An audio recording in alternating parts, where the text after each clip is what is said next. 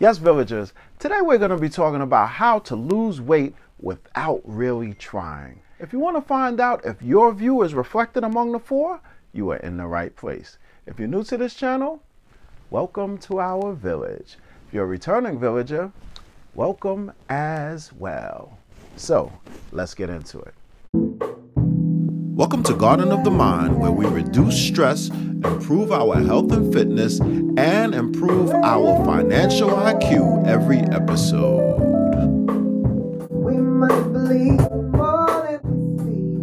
Losing weight is a very, very difficult thing to do. We have Oprah, who has almost all of the money in the world and still can't necessarily get her handle on her weight. So that shows you how tough it is for you to do. But we got some ways for you to do it without really a whole lot of effort.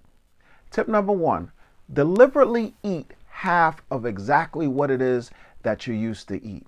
Now, we know that it can be really tough for you not to eat this type of food or that type of food. All we're saying is eat whatever you want to, just half of it. We've been sold a bill of goods. We've been sold the idea that we have to eat 3 meals a day in order for us to be healthy. That is actually not true. There are people out there who eat 1 meal a day. As a matter of fact, there's a whole community called OMAD, O-M-A-D, 1 meal a day.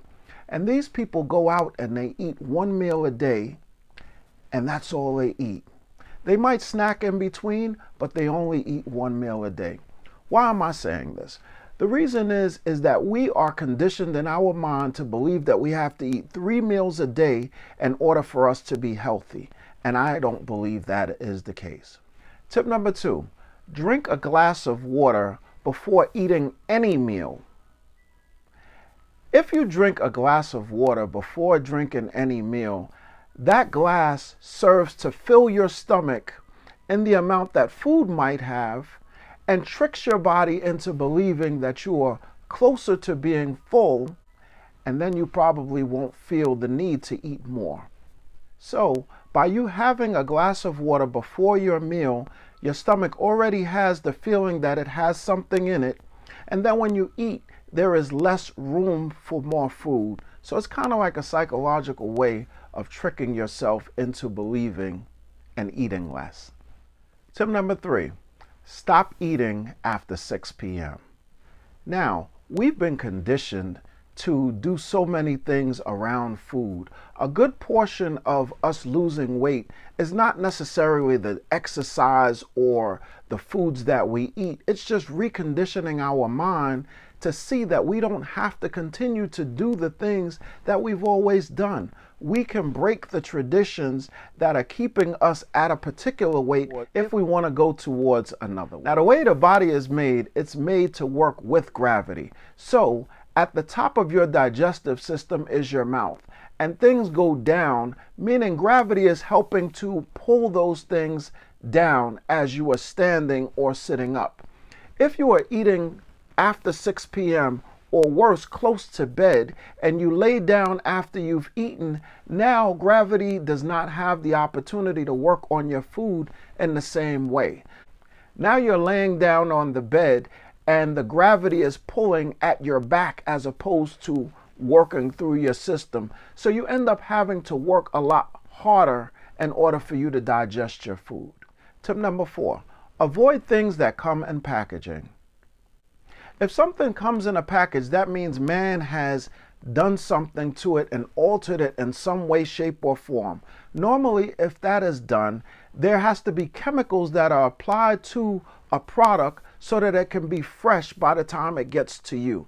That means chemicals are treating this particular food, and when you have chemically treated food, those chemicals don't just stay active on the shelf.